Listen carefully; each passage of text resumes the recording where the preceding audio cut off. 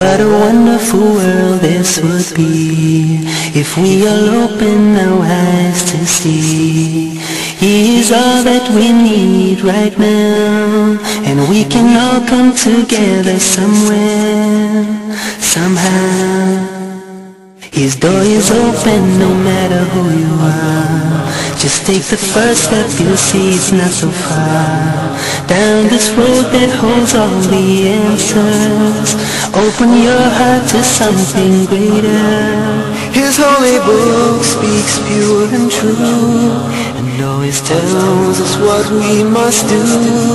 His last prophet was sent as a guide, an example by which we abide. There is salvation for those who seek to find the one and only source of peace, and understanding of why we are here, who created us, who we must fear. So what a wonderful world this will be if we all open our eyes to see, and the cloud of Islam will carry you. What is Islam? Islam is an Arabic word coming from the root Sin Lam Mim, pronounced Sum. When it reaches the perfected state of Islam, it means surrender, submission, obedience, sincerity, and peace. These actions describe the proper behavior of the one who believes in Almighty God and is surrendering their will to God's will, and they are submitting to God's commandments. They're doing this in true obedience and in sincerity. Even if no one were watching, they would still do it, and they would do it in peace. All of these words comprise the meaning of Islam. So if someone surrenders and submits in obedience and sincerity and in peace to God, in Arabic we would call them Abu Islam. We'll carry you, and the cloud of Islam will carry you. All of the prophets or messengers of God have come with the same message, that our purpose in life is to worship God alone without any partners. The first commandment in the book of Exodus, mentioned in chapter 20, and the first commandment in the Ten Commandments, mentioned in the book of Deuteronomy, is no different than the commandment mentioned in the New Testament in Mark chapter 12, and it's no different than the commandment mentioned in the Quran in Surah An-Nisa chapter 4. All of these have one single message: do not set up partners with Almighty Allah in worship. Rather, worship Him alone with no other gods beside Him. The quote from the Old Testament says, more or less in English, "Thou shalt not have any other gods beside me." In the New Testament, the quote is, "Know, O Israel, the Lord your God is one Lord. You have to worship Him or love Him with all your heart, all your mind, and all your strength." And in the Quran, in Surah 4, we find that God says that He will not forgive anyone to set up partners with Him in worship. But anything less than this, He can forgive. إن الله لا يغفر أن يشرك به ويغفر ما دون ذلك لمن يشاء ومن يشرك بالله فقد افترى إثما عظيما.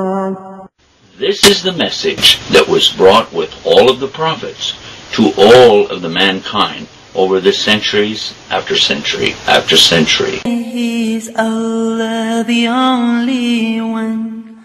Say He's Allah the only one. The word Allah in Arabic comes from the Arabic word ilah, And the word Ilah actually means God, just as the word God in English is.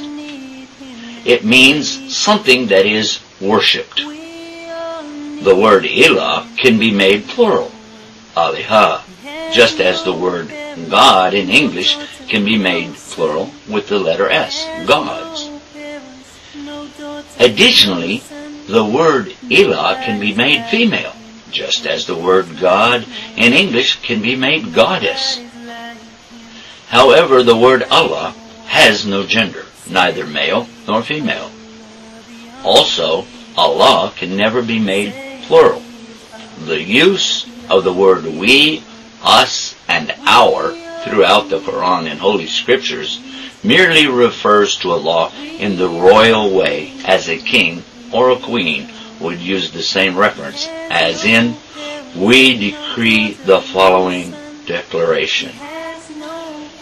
The word Allah literally means the only one to be worshipped, because it can't be made plural, and it doesn't compare to anything in the creation. Immediately after establishing that there is a God, He is the Creator, the only Creator, the Sustainer, the one who makes everything, shapes everything, He's the one who will call to account on the Day of Judgment for the deeds of every single human.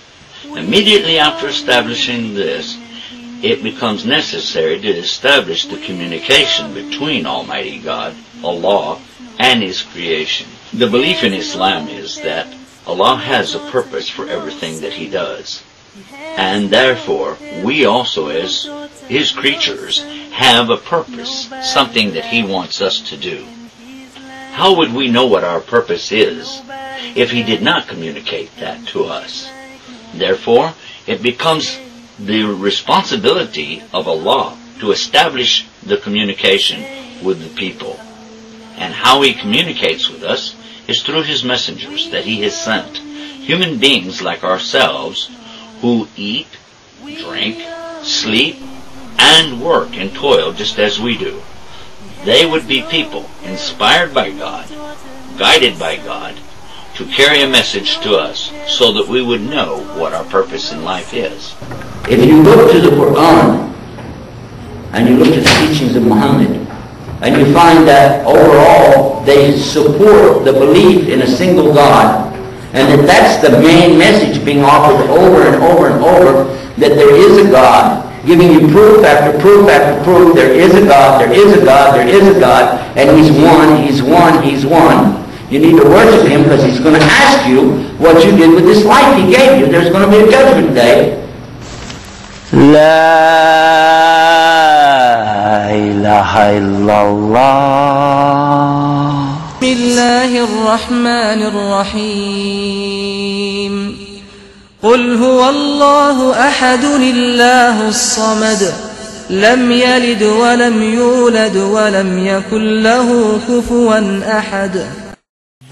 The Quran of Islam is unique in that it still exists in its original composition. It was sent down by Allah to Muhammad through the angel Gabriel. Then it was memorized by Muhammad, who could neither read nor write. So he heard and memorized the entire Quran over a period of years. He passed this memorization on to his companions, who in turn passed it on to their companions, and they in turn passed it on generation upon generation until it reaches us today.